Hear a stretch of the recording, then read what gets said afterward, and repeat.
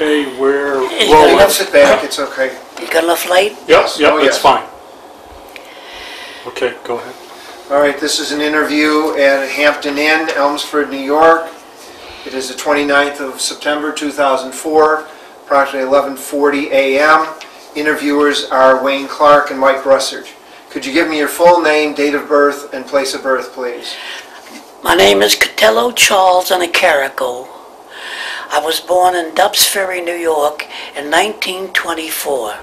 Okay. What was your educational background prior to entering service? I went to 1 year of aviation school in Manhattan.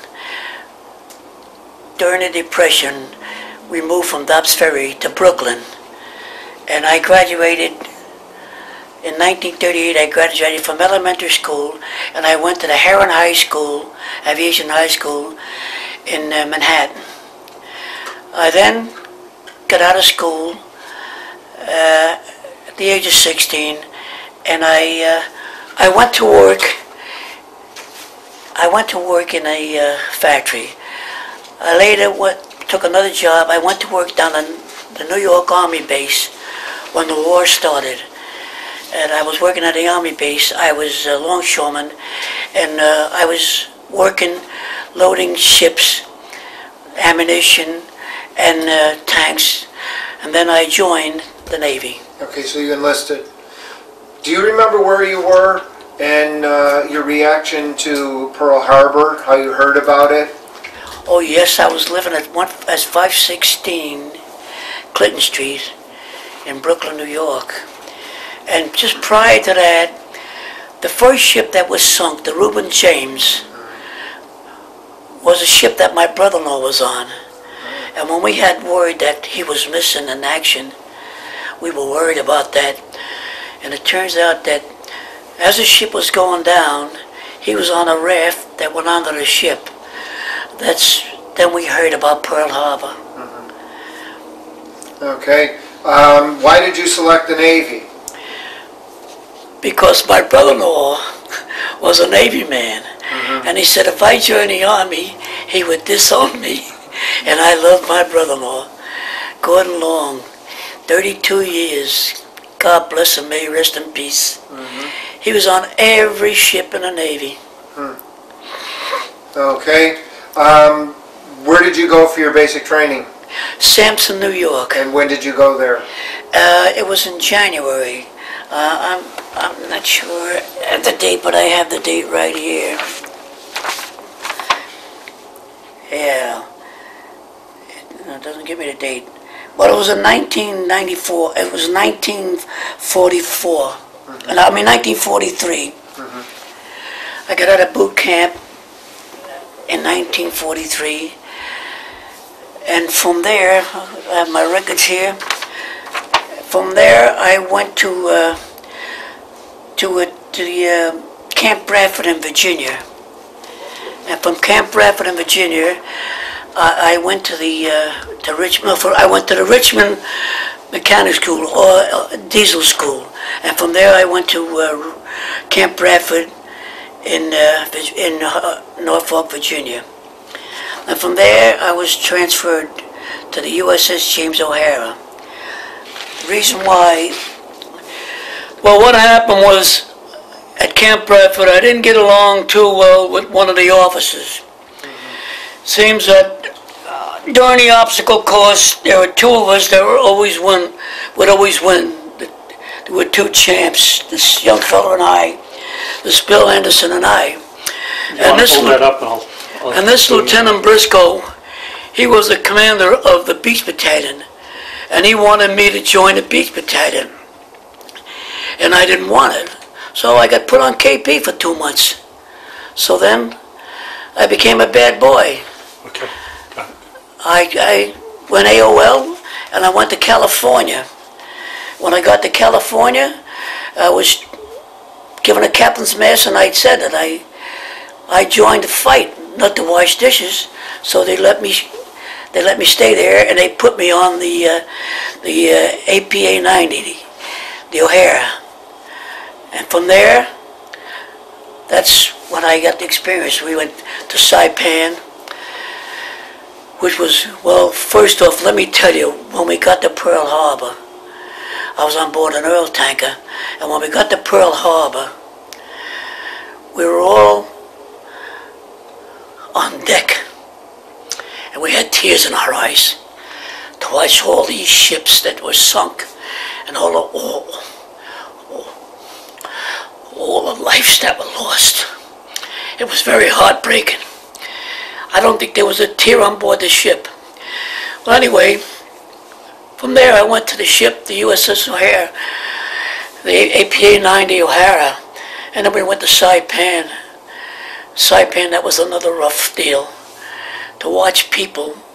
They were told by the Japanese that we were monsters, that we would degrade them, and that we would rape them and kill them, and if we degraded them, they wouldn't go to heaven. They wouldn't go to they wouldn't be the geisha girls for the samurai.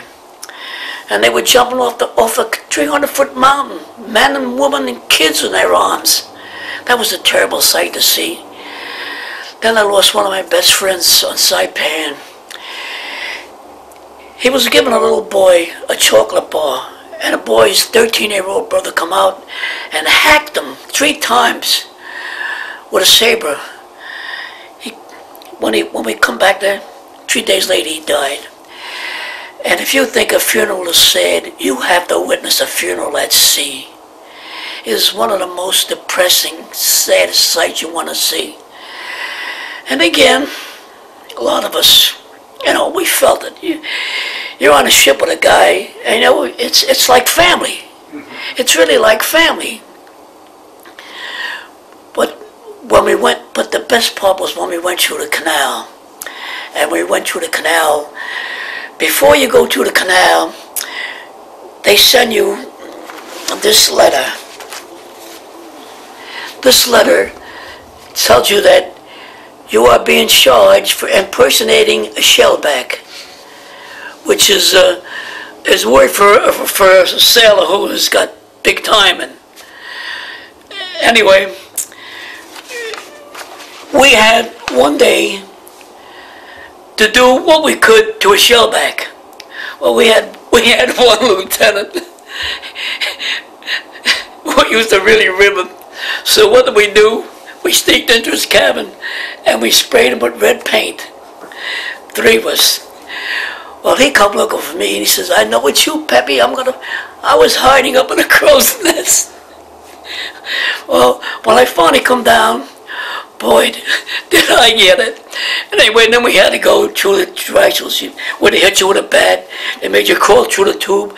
But the one that really got me was when you had to go through a long log, like a piece of, a thin piece of wood, I would say, and it was greasy.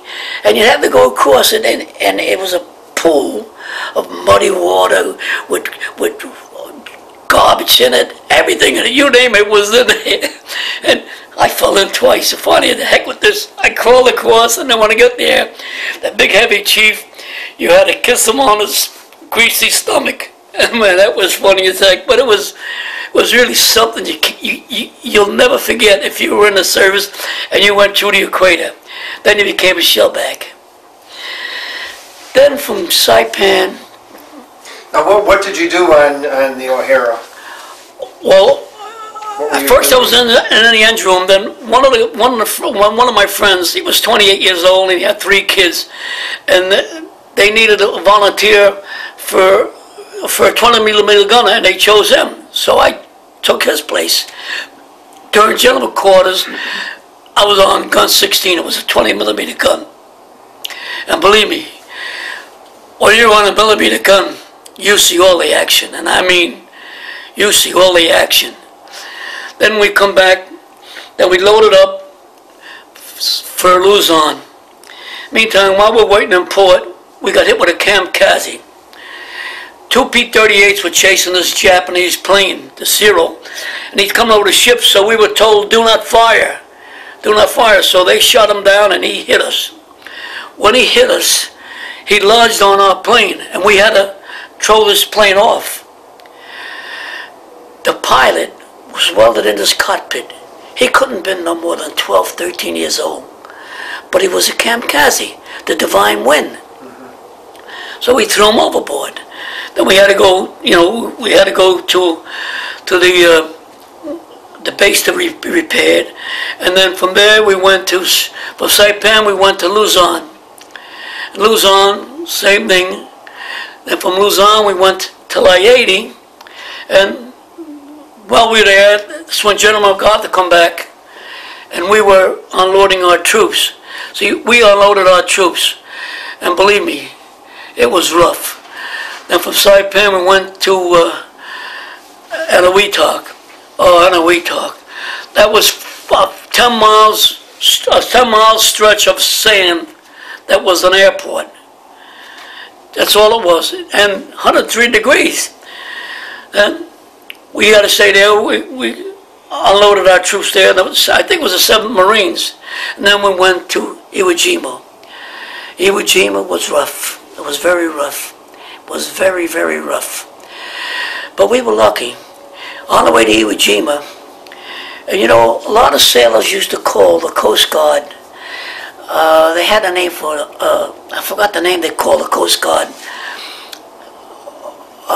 CB sailors, something like that. But let me tell you, the Coast Guard were fighting men.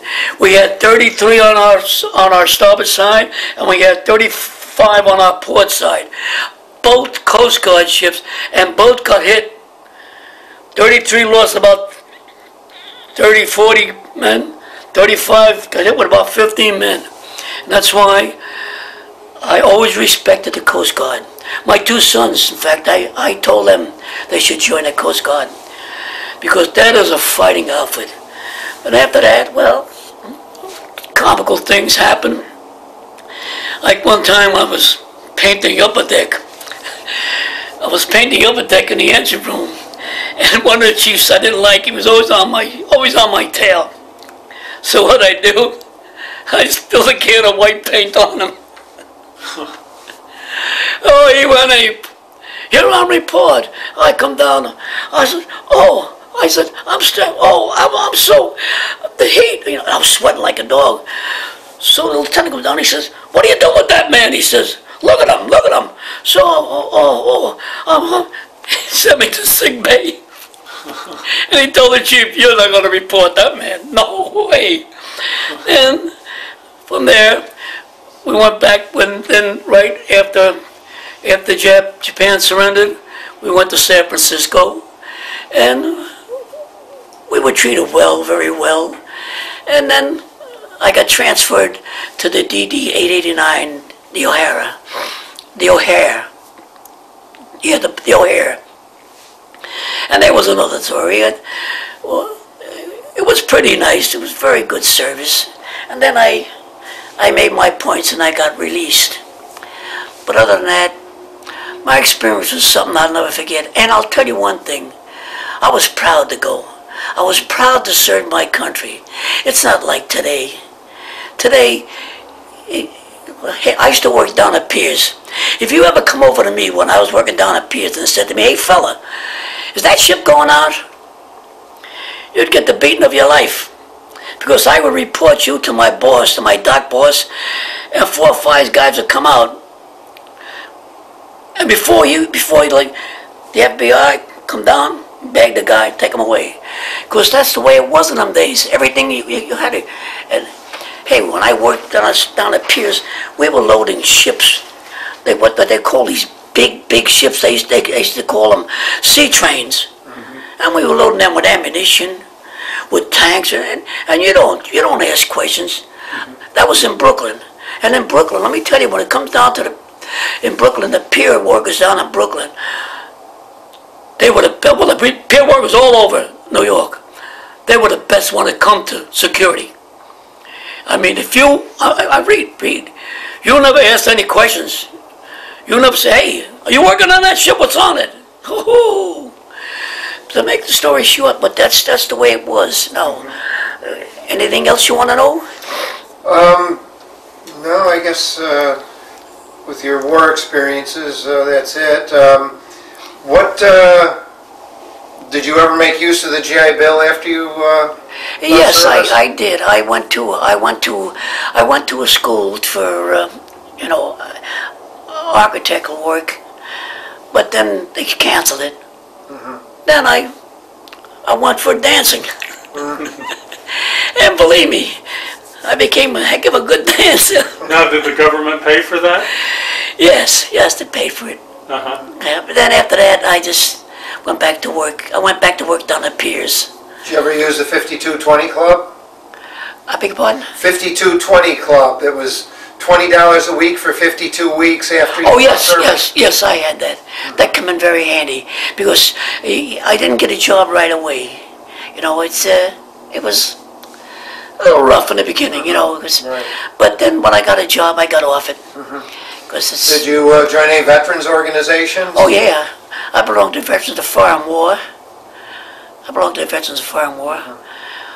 Did you ever stay in contact with anyone that was in service with you? Yes, a couple of my friends, but most of them are gone now. There's a couple of my friends still alive that, you know. But I wrote a letter recently, well, not recently, about a year ago, that for a reunion, but I never got an answer. And now the reunions are always far away. The reunion I wrote that was in California, and I didn't have enough money to go, let's put it that way. I was a working man. But I did write letters, and I corresponded with a couple of my friends, but then life takes a toll on you. Yeah. Well, could you tell us about some of these photographs that you brought now? This is when I got out of boot camp. That's what I looked like at 18 when I got out of boot camp. Well, you were a pretty good-looking fella back then. I had hair then. Okay. You got some other photos there, too. This is the one where it was a Camp Bradford, and it was what a grueling. It was a hold on a minute. It was a they call it a physical fitness deal. But to us, it was a torture. And this gentleman, that's me. And this gentleman was Bill Anderson. And we used to win every week. It got to the point where they finally said, hey. So I said to the captain, look, sir, I says, we'll win. I says, but we'll donate the money to charity or something. So they agree with that because we were two of the best on the obstacle course. Okay. And this is when I was in Hawaii. This picture is me in Hawaii. Okay. This is a picture of me on board the USS O'Hare, the DD-889. Alrighty.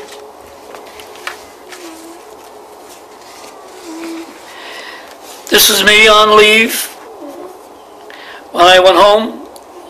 This was in East Irvington, New York. I took this picture because that's where I used to live. Okay. Okay. This is me and my friend Sal. This little guy, this little idiot, he had forged papers and he signed up, 13 years old. And where do I meet him? On my base in Camp Bradford. I said, what are you doing here? He says, I got papers saying I was 18. I went to my commander, I said, he's only 13. So they sent him home. This is me in Richmond, Virginia. Okay. Same thing, Richmond, Virginia. And that's about it. Well, you had these that you sent us. Now that's. Oh, this is a naval training station that I went to. It's a diesel school. And where is he? I'm looking for me. Oh, here I am. Okay. That's me right there, the little guy. Whereabouts? Right up in the corner. Oh, okay. Yep. Like this. All Right here. Yep, I got him. Now, All right. if you notice something about me, I always wore my cap See, most of the guys would wear their hats straight, but not me. Well, here's one you sent us. Yeah, that's the blacks. That's the black bluesman. But here, see, I always had my hat with the wings on it, and it was always cocked over my. Until this day, I wear my hat cocked over my eyes, and my wife tells me, "What do you wear it that way for?" But that was a salty way. See the way it was cocked Yeah. over here, and your hat had to be 2 inches above your eyebrows, 2 fingers above your eyebrows, or else you got gigged. Okay. Well, thank you very much. Thank you.